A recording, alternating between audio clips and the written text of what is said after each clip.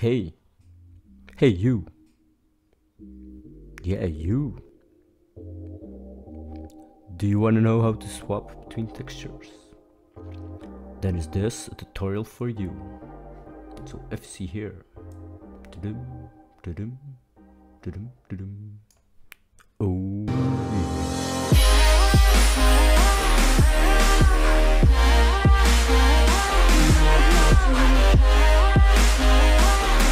Welcome everybody. So today I'm gonna teach you a little something. So what I'm gonna teach you is how to swap between textures. So if you see in the front of you, we have 3 objects, but that's not what we want. We want one object and we want to swap between those 3 textures. So that's what I'm gonna teach you today. So I'm just gonna give you a little example. So what I'm gonna teach you. So if you've seen here, this is just a jungle tree from my tree pack that I'm making right now. So if you see also in the user data, there is a wood texture. So if you turn this up, you see the texture from the log turns to another texture. If you see here, look closely to this. There's just 2 textures, and if you swap the slider from the wood texture, you see texture from the tree changes. So that's what we gonna do today.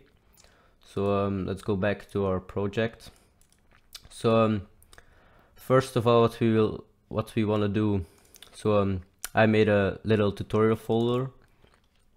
So a little important thing is we need textures in a folder. So let's just drag these objects in here. So you can remove your objects because we just need the texture folder. So we have those 3 textures. So that's what we want. So you can also remove your other things. So we have 1 object right now. So that's what we want. So first of all, what we're gonna do is we're gonna make a user data. So add user data. So now we have user data. So let's name this texture, and then the data type is float. We're gonna use a float slider for this one. You can also use another type, but today in this tutorial I will use floats. Then a float slider. So the unit we're gonna choose real. So because we got 3 textures in this one, we're gonna use the minimum texture is gonna be 1. So 1, and the maximum 3. So you can swap between 3 things. So 1, 2 and 3, and the default we're gonna just leave this at 1. So press OK. So now if you click this object, we get a user data. So texture. So that's what we want. So now we're gonna create a little Xpresso. So let's just go to cinema 4D tags. Then at the bottom you see Xpresso. So that's what we want. So in here you see a little area. So just drag this over here. So you can see what you're doing in here, and also your Xpresso. So the first thing in the Xpresso, what we will do is just drag this object into your Xpresso. So we have a little column in here. So the first thing we will do is just choose from the Xpresso in here. So what we will do is click this red area. So we go to user data, then texture. So the texture, it's gonna control the texture from here. So the next thing we will do to choose between those 3 things. So new node Xpresso, then we're gonna go to logic and compare. So because we have 3 textures, we're gonna choose 3 comparators. And if you don't know what I just did, I just clicked Control on your keyboard and then drag it under the other comparator, and it will make a copy of the exact same comparator. So we're just gonna bind those 2 to the inputs from the 1. input 1. So now we have connection between those two three comparators. So the first comparator you see in here, there's an input, so we're gonna name these 1.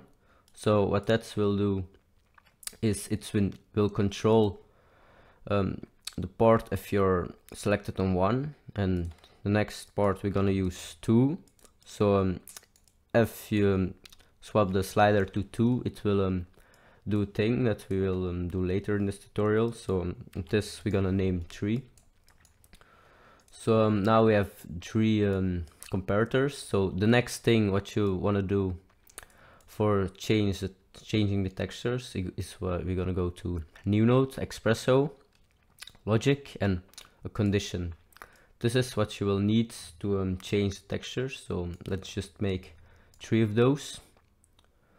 And the output from the first comparator is we're gonna combine those to the switch from the conditions, and then also this to the switch, and then the output to the switch.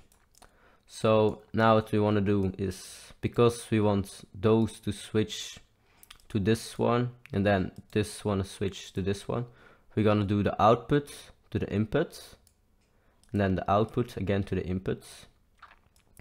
So what we want to do now is just choose the textures. So first of all, we're gonna go to nodes. We're gonna select all of those. Make sure you're in the nodes thing here. So the data type, we're gonna go to real to texture. In here, you just select the texture.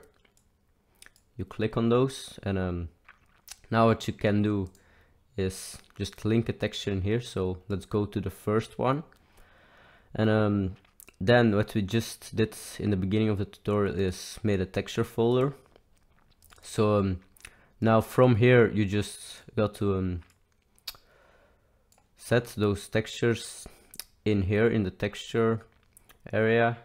So we're gonna do this for the 3 textures. So the first one, you choose one texture, and then for the second one we choose another one, and then for the last condition we choose this one. So now we have the 3 textures selected, but now we want to control the texture object. So we're just gonna drag this in here. No, first of all, let's do open the material editor. So we select this and we drag it over here. So we have a bitmap from the texture.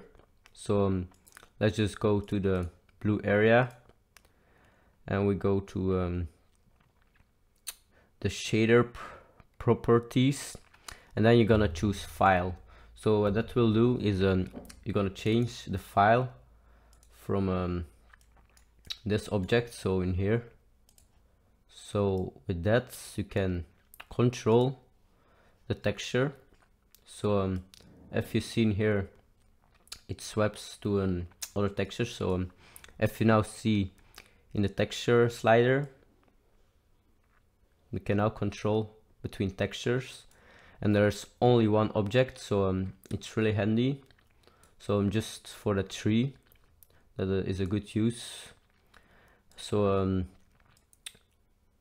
that's the tutorial, I guess. See, now we can swap between textures with one object. So bye guys.